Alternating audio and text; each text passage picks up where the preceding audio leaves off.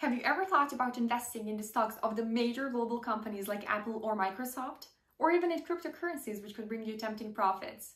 Imagine yourself as a recent college graduate with a decent job and a little bit of savings.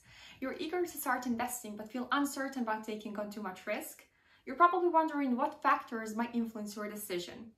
As we navigate through some challenging times, we're starting to realize that global events such as recent pandemic, the ongoing conflict between Russia and Ukraine, or the current inflationary environment all have significant impact on financial markets and on our willingness to invest in different financial assets as well. While the importance of determining financial risk tolerance has been well acknowledged, in practice, this process can be extremely complex due to the fact that our risk tolerance tends to fluctuate over time.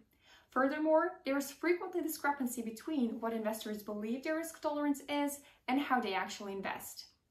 To enable us to compare our findings, we employed both subjective and objective risk tolerance measure on a sample of 500 respondents in order to determine key drivers of financial risk tolerance of investors in Bosnia and Herzegovina. Subjective measure reflects investors' self-assessment of their ability to tolerate risk, while objective ones reflect the proportion of risky assets in their overall portfolio. Our findings show that risk attitudes, together with investment knowledge and experience, were the most significant determinants of financial risk tolerance. Formal education, on the other side, did not have significant impact at all. Our study also emphasizes the importance of external environment in investment process, which is reflected through family and friend support. The impact of socio-demographic variables was much weaker in comparison to the psychological ones.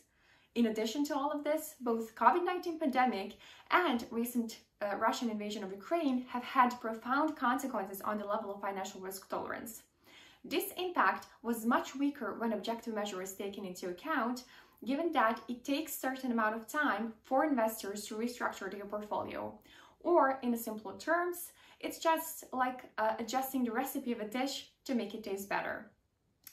Taking into account the context where the fuel prices are rising on a daily basis, interest rates are reaching unprecedentedly high levels, and inflation rates in some countries can no longer be tracked, understanding of key financial concepts is more important than ever before.